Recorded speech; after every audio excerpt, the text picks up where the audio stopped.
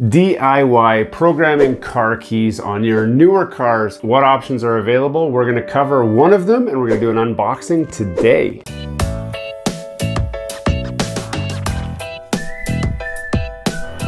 Hello and welcome back to Gears and Tech. As you can see, sitting on the bench next to me here is a blow molded case with, curiously, a giant Android looking something. And those of you who are clicking into this video, you already know what it's about. This is the Autel KM100X. We're gonna do an unboxing, we're gonna do a feature deep dive, and we're gonna just see what's included in here and what the initial kind of boot up looks like, and really why I ultimately picked this when there were other options available. So to start off with, looking on the back of the box, it has just kind of the Coles Notes version of what this does. It says it's compatible with Autel Universal Key to program keys for more than 700 models. I'm actually really excited about that. I'm gonna give you more details about that when we get into the unboxing part of this video.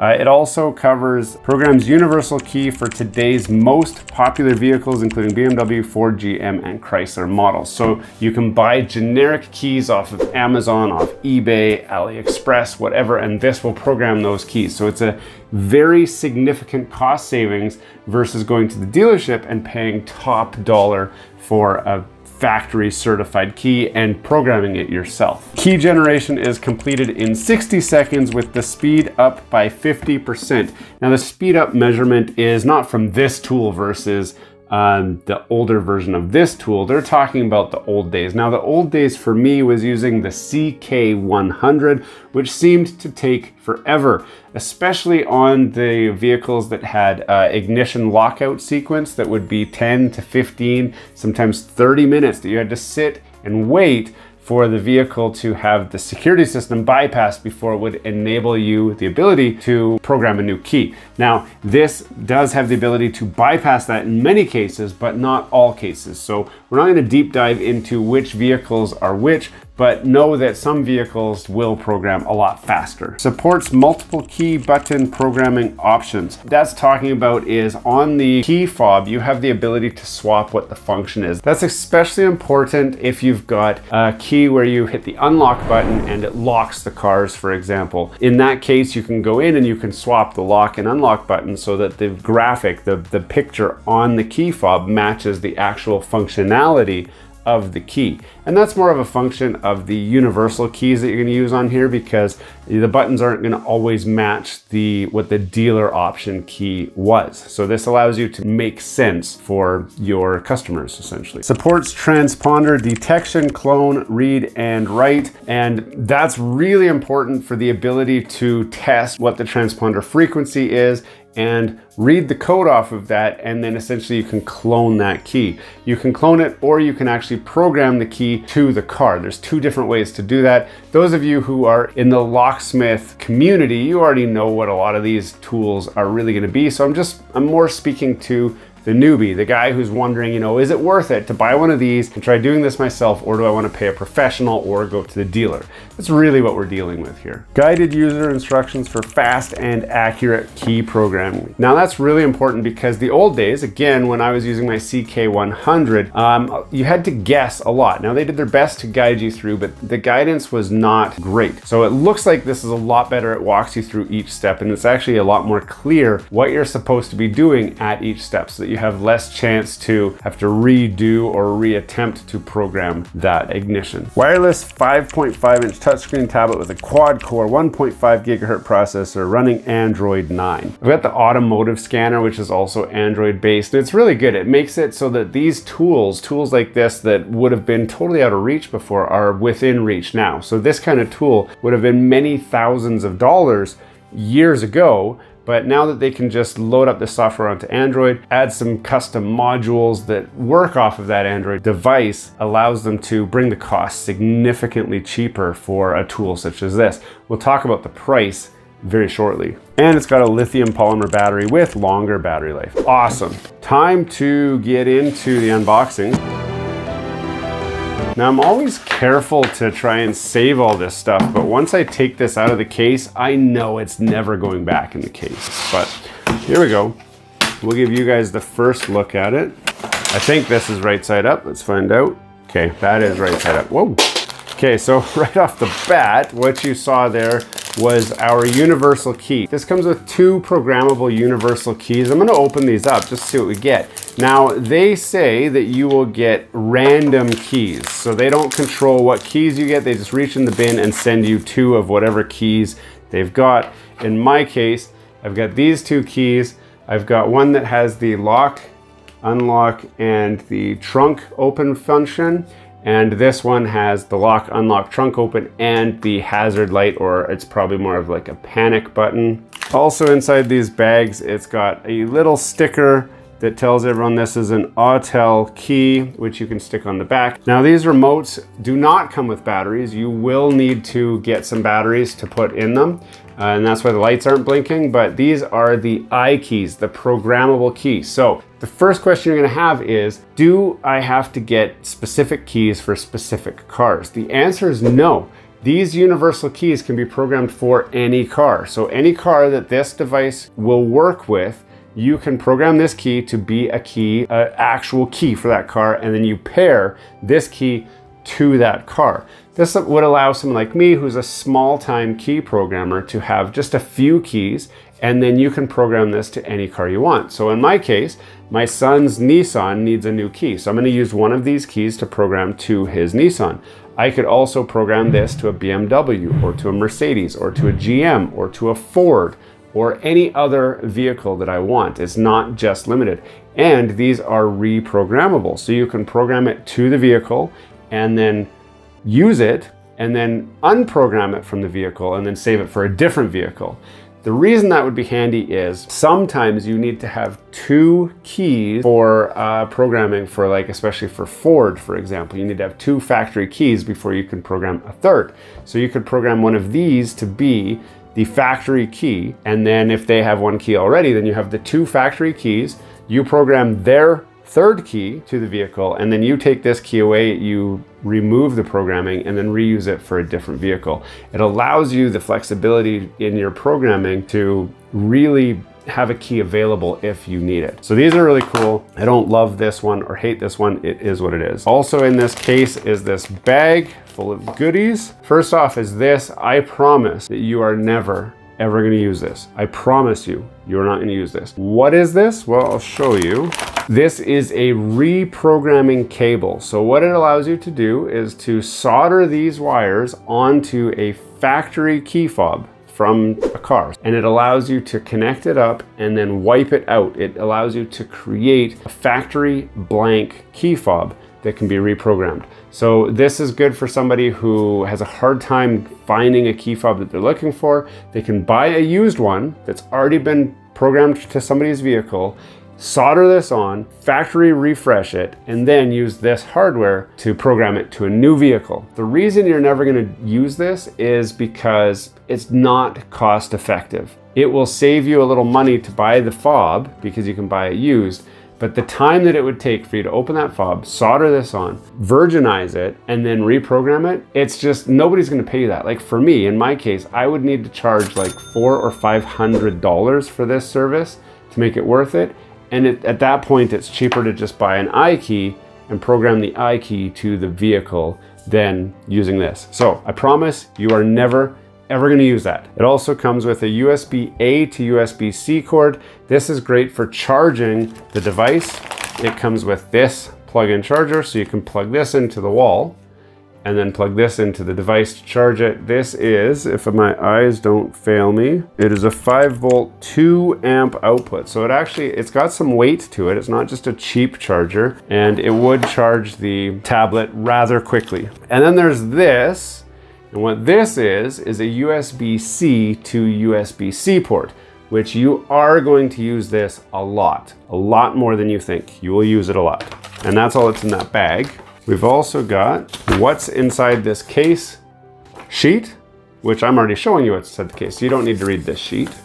And we've got this, which is a quick reference guide. And on the back it says, scan the above QR code to visit our website, create an Autel ID, and register the tool with the device's serial number and password. So you can register this device online. It does come with, it says before you use it, you should connect it to the internet and make sure that it's been updated, which is a great idea. And that's that for that. Now there's two things left in here. This guy right here, this is the OBD2 dongle, so it will connect up. And it comes with a flashlight. So when I push this button, you guys can see. Now you're probably wondering, what the heck is that flashlight for? You're gonna use it a lot, I promise you. Because when you're going to plug this thing in and you can't see underneath someone's car, you just go like this, you can shine that all in, you can light it up, you can find the port and then plug it into that port. It also then has a power indicator to say if it's powered up, and it should sync up. On the back side, it has a USB-C hole, which, curiously, will allow the cord that I said you're going to use a lot to plug into. Now the reason you're going to use that a lot is because this is the actual device. Now it has a USB-C port in the bottom there, which this can plug into. And when you're plugged in like this, it will do two things. It will communicate through USB, which is required for some of the programming that you're going to do. You can't always do wireless programming. You can sometimes, and when you plug it in, you can just turn this on and it will just connect up and it will work. Many times it will not, and when it does not, you need to plug this cord in, which will charge it and handle the communications. For me, I tend to leave the device plugged in because it's just more stable and then it charges it. So we'll see if it turns on here. It is turning on. It would also charge through this port, so then it's just not going to be dead ever. So typically I would just leave this in my car and just have it with me all the time. Now this is the KM100X. Now if you're looking to buy one, there's a couple models available. There's the KM100, the KM100X, and the KM100E. Now you're going to wonder, what is the difference? The difference that I could find was that they say the KM100X does not support free updates, whereas the KM100 or the 100E supports free lifetime updates. Now there is a price difference. The KM100X in Canada, you're able to get for about $600. For the KM100, you're gonna be looking at $750 roughly. So in the US, probably you can get this one, the KM100X. They say that this one does not support free lifetime updates, and that's the biggest difference. However, when I bought this on Amazon, it said free lifetime updates. So I'm having a hard time getting confirmed information. So what I've done, I've connected to Wi-Fi, I've registered this device. I want to just hit this update button and see if it will allow me to do an update. There's a good chance, because this is the first year of use, that I will get free updates for at least a year. So the real question will be, after a year, do I continue to get free lifetime updates? The nice thing is, I can say, I've typed around on the screen already a little bit. It's very responsive, it's quite quick. Even though it's only using Android 9, like it swipes around nice and smooth. When I touch the screen, it responds quickly. So you can see like it reacts and it's loading and then it's working and then it goes into all the menus. So it's not like it's a low spec, even though it is running only Android 9, but it's very smooth. I like the interface. So now it's saying that I've got 18 updates available here. So I'm gonna just go. So it immediately has a system program update, which you definitely want to do. That's going to increase stability and functionality of it. But it also has vehicle specific updates that will allow you to add new models as they become available and that sort of thing. Currently, this supports up to 2022 models, and I would assume with future updates that it would support 2023, 2024, and so on. This could be a very future-proof device for you for a very long time with those free updates. So that is something that you might want to keep in mind. So for now, I'm going to take the chance that the Amazon listing was right and that it does truly give me free updates for life. I won't know for at least a year when this current license key expires, essentially, and I'll see if it keeps giving me updates. Now, what was the competition for this? I was looking at this or the X-Horse Key Tool Max Pro. Now, ultimately, I went for the Autel, not because of anything in particular, and my reasons are somewhat petty, if you will. I prefer the design of this, kind of how it's designed. When I looked at the user interface, I liked the user interface on this better. When I looked at key compatibility, I was getting such conflicting information that it was impossible to decide which one is air quotes better than the other. And that's largely because they say, okay, well, this one won't do everything and that one won't do everything. And some guys say that this one does most of what they're looking for. Other guys say the X tool does most of what they're looking for. I had to look at kind of the region they were in. So the X tool guys are mostly over in Europe, from what I could tell, and I'm in North America, in Canada specifically. So I was looking for vehicles that are more Canadian specific vehicles. So I don't know how good the support for BMW, Mercedes, Audi, Volkswagen, I don't know how good that is for this tool, whereas the X tool potentially would be a little bit better. One thing that I have heard most people say is stay away from BMW with this. And for the most part, I don't have a lot of customers looking for BMW keys anyway, so I'm gonna take my chances with that.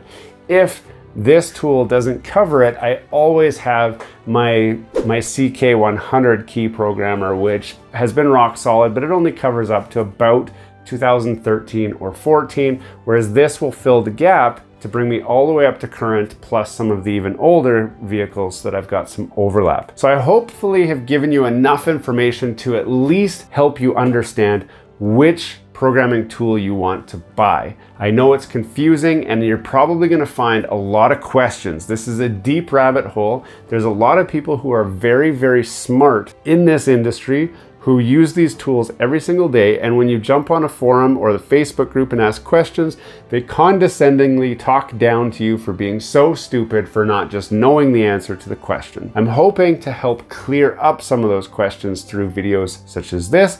If you have any questions you're wondering that I haven't covered, then go ahead and ask in the comments down below. I will do my best to answer those questions. As I use this tool, I will make other videos saying, here's how to use the tool for this, so that you can see it in action. Today, unfortunately, as you can see, I'm sitting in my studio. I'm not trying to program a vehicle right now, but I will be soon, and we will give it a try at that time, and I'll bring you guys along for that journey too. Hey, thanks for watching all the way to the end of this video. We hope you enjoy the content in this video, and we'd love to have you come back. Consider subscribing to the channel if you haven't already. And for those subscribers who are looking for that extra special thing that you can do to support this channel, consider joining our members group. That's where we're building this community, the Gears and Tech community, where we can all enjoy content together.